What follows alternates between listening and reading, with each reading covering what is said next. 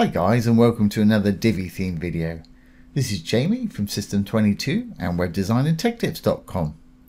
We've got a little hero section here with a title and an image in the background. When we hover over it, that title is going to change, and also the image is going to have a hover effect color. So if I hover over it,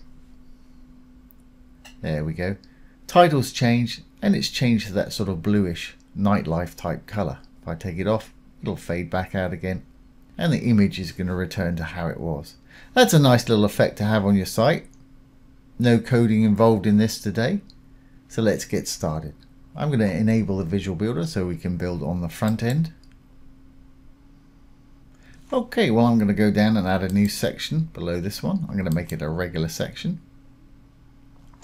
I'm going to put in a single column. I'm also going to drop in a call to action module, as we can use its button. This will work with pretty much any module you want to use. I'm going to save this and just delete our top one up here. Let's get rid of this. So we've got a section, the blue tab. Inside it we've got a row, the green tab, and a module, the dark tab right here. As this is a hero section, I'm going to want to make my row full width and take away any padding in the row and the actual section itself, so the module occupies the whole of the space there. So let's do that. I'm going to go into the section, I'm going to go to design, spacing. I'm going to put a 0 in the padding. Just put the 0, it'll put the pics in for you. Now I'm going to hit the chain to do the opposite side. So we've taken away any padding that was in our section there. I'm going to do the same for the row, the green tab. Design, spacing, padding, and we've taken it away from the row. If I hover over here, you can see that our little module is now butted up against the top and bottom of our section and the row there, which is just what we want. Next thing we want to do, we want to make this row full width so it covers the whole of the visible area there. So let's go back into our row. I'm going to go into sizing this time. I'm going to go to the design tab, down to sizing. I'm going to pull the width up to 100%. I'm going to copy it, Control C, and paste it down below.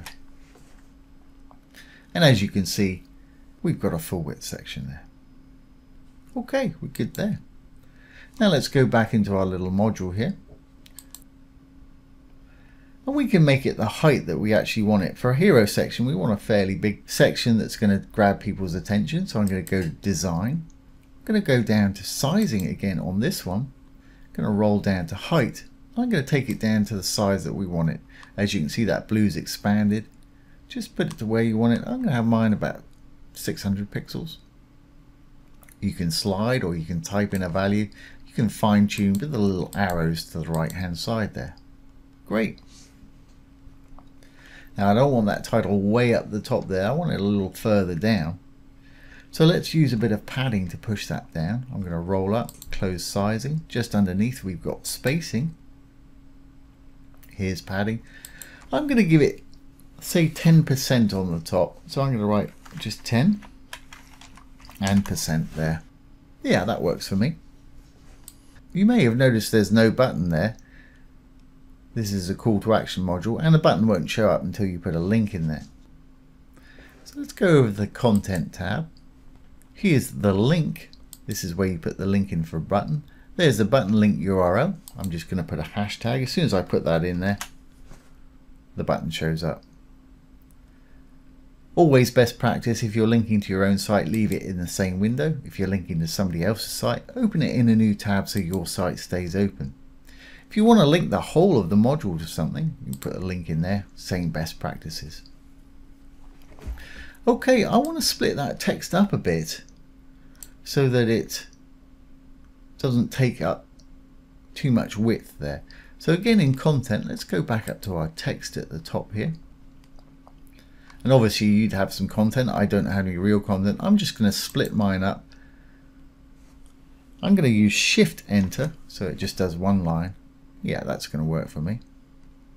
Okay, so we want that title to change on hover. Let's put a real title in there anyway. Let's say visit our city. or obviously anything you want to put in yours. Then when we hover over this module, I'm going to have that flip to something else. And to do that, this is common to most Divi modules. If you hover over the dark writing there, you'll see some little icons appear to the right. Hover over to the thing that you want to affect here. If there's an arrow there, we can set a hover state and a desktop state. Desktop's when your mouse is not on it. Hover is when your mouse is on it. So when we're not on it, I'll leave it as that.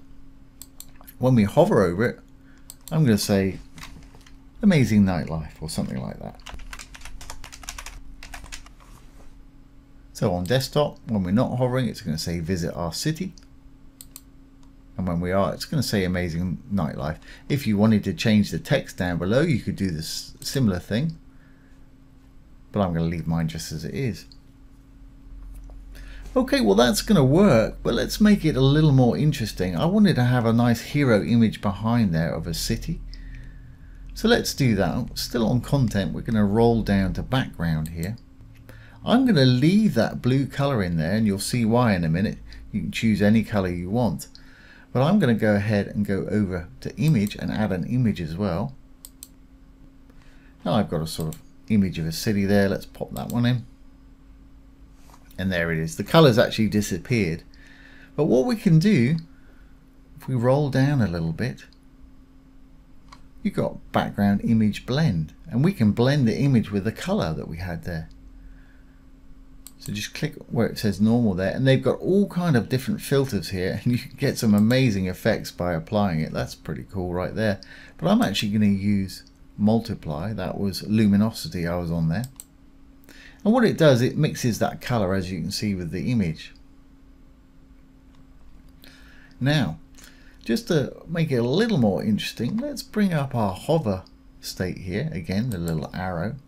On desktop, I kind of want that color to be less visible. So what I'm going to do is go into the color, the little paint pot right there, click on the actual blue color itself. This right variegated slider on the side there is opacity, transparency or see-throughness. So I'm going to drag this all the way down to the bottom. So we've still got our original photo. That blue's there, but it's just invisible or transparent. Then when we hover over it, again, I'm going to go to that color. Now I want to click on that color now. I'm going to bring that all the way up. So we've got that blue effect on it. So when we're not hovering over it, there's the original. When we hover over it, there's our sort of nighttime image. Now to make it a little more dramatic, I'm going to use a transition effect so that that color fades in over about 2 or 3 seconds. To do that, I'm going to go over to the advanced tab. Going to go down to transitions, and you can drag this thing and set 2000 milliseconds would be 2 seconds. You can type in a value. I'm going to make mine 3000 milliseconds or 3 seconds. There we go. Transition delay, I don't want any delay. I want it to start as soon as they put their mouse on it. And the speed curve I'm going to use today is ease in, ease out. They're all slightly different. Some are better than others in certain situations, so try them out. But ease in, ease out is usually what I use for fade effects. Okay, if we've done everything correctly now, we should be good to go. Save our changes. Save the page changes. And exit the Visual Builder. Okay, there's our initial image with visit our city. When I hover over it, that title is going to instantly change, and our image is going to take 3 seconds to morph into that little color there. So let's try it out. There we go, there's our nightlife title, and there's our image changing. When I let go, the title's going to flip back, and the image should ease back. There we go. And that's a nice little effect to have on your website. Now, as with a lot of these hover type effects, they're not going to work too well on tablets and mobile, so I'd create a different section by just simply, well, let's do it. I'll demonstrate. Let's enable the Visual Builder again. And what we can do is actually copy this whole section here. So let's go into the section. Hit the 2 little buttons to clone it or duplicate it. There we go, we got 2 of the same. This top one, let's go in there I'm going to go over to Advanced and Visibility, and we just want to show this one on the desktop. So disable on phone and tablet. And the one below, we're going to do the opposite. I'm going to go in there, blue for the section. Again, over to Advanced Visibility. I'm going to disable this one on desktop.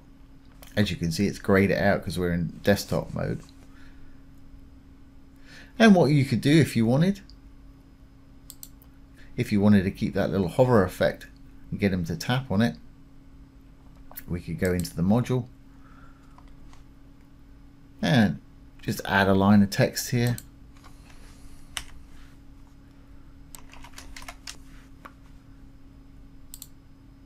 And there we go. We've got one for mobile and tablet, and we've got one for desktop.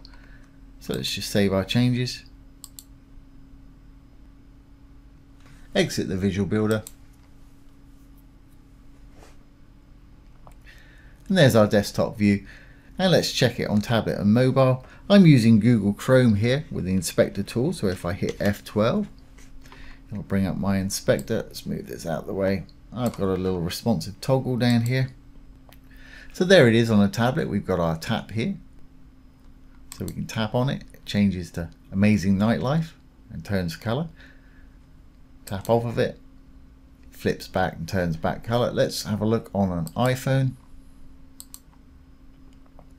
There we go. Again, we can tap on it. Amazing Nightlife, changes color. Tap off of it, and it turns back to how we were. So there you go, guys. There's how to create a hero section with a title, flip, and color change on hover.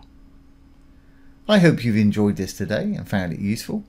If you have, please give it a thumbs up, ring the bell, comment, share, and subscribe to our YouTube channel. Once again, this has been Jamie with System22 and webdesignandtechtips.com. Thanks for watching. Have a great day.